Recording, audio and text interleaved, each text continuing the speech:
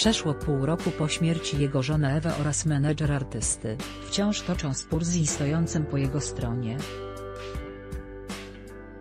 Ci ostatni udzielili niedawno wywiadu żonie, w którym syna Krzysztofa Krawczyka. To było gorzej niż straszenie. Robili ze mnie człowieka, którym nie jestem. To były bardzo brzydkie rzeczy, bardzo przykre.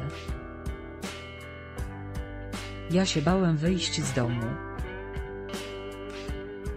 Zasłoniłem okna ze strachu, bo osoba, która dzwoniła, to był tak wielki człowiek, że mógłby futrynę rozwalić, mówił Krzysztof Krawczyk.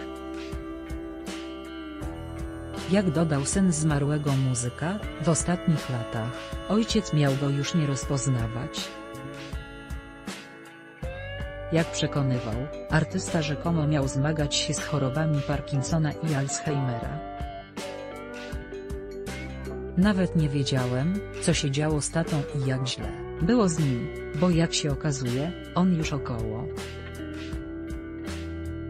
20 lat przed swoim odejściem miał chorobowe problemy, tłumaczył Krzysztof junior.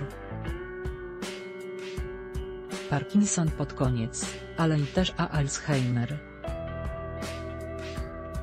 Nie pamiętał.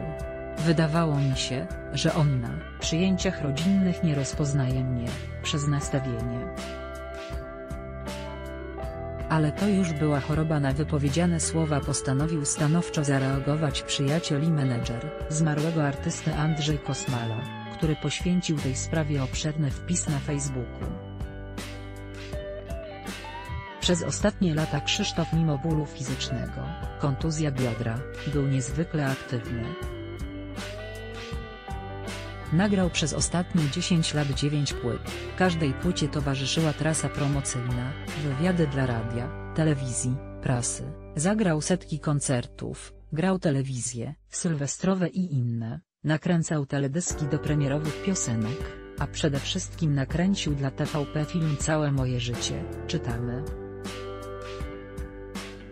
A teraz jego syn Igor, który nie potrafił wsiąść w autobus podmiejski i go odwiedzić, o co miał żal do niego, do końca życia, opowiada bzdury o chorobie Alzheimera, która podobno nie pozwoliła ojcu sprawnie funkcjonować psychicznie, dodał Andrzej Kosmala.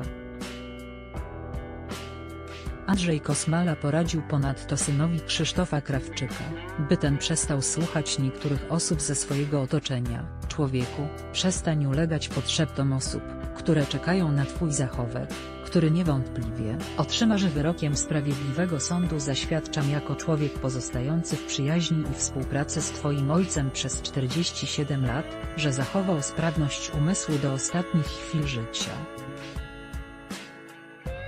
Jest na to wielu świadków, podkreślił Andrzej Kosmala.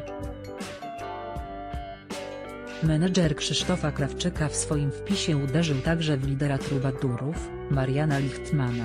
Twój opiekun Lichtman tak naprawdę nie wybaczył nigdy twemu ojcu, że zrobił karierę poza trubadurami. Jego opieka nad tobą jest iluzoryczna i służy zaspokajaniu własnego egoizmu. Bardzo mi ciebie żal. Telefon od ciebie, odbiorę z ulgą. Podsumował Kosmala.